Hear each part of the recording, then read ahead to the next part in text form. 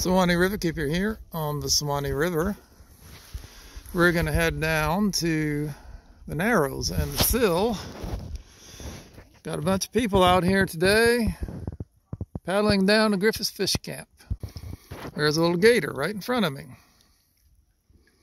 Just chilling out. I almost ran him over. He probably wouldn't like that. Hello, gator. They didn't even notice. Look, here's Shirley. She's the leader of this expedition. Where are we going, Shirley?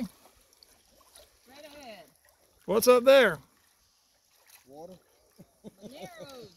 Alrighty. In turns, we got several volunteers sweeping.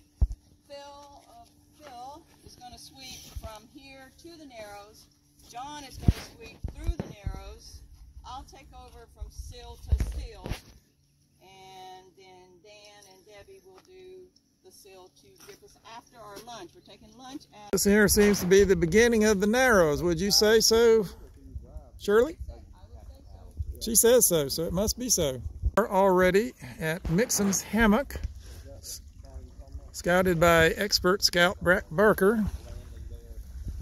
And this is one of the few places you can camp with tents because there's actually a little bitty island behind that platform.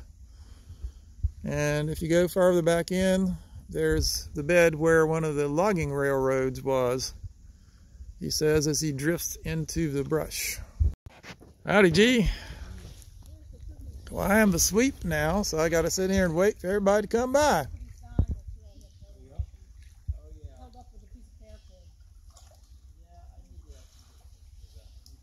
How many more we got back there? Is Phil the last one? Phil says yes. Okay, Phil, I'm the sweep now, so you can go ahead. Now I have the challenge of staying behind Gretchen because she'll be photographing. Pretty slow. I haven't taken a lot of photos today.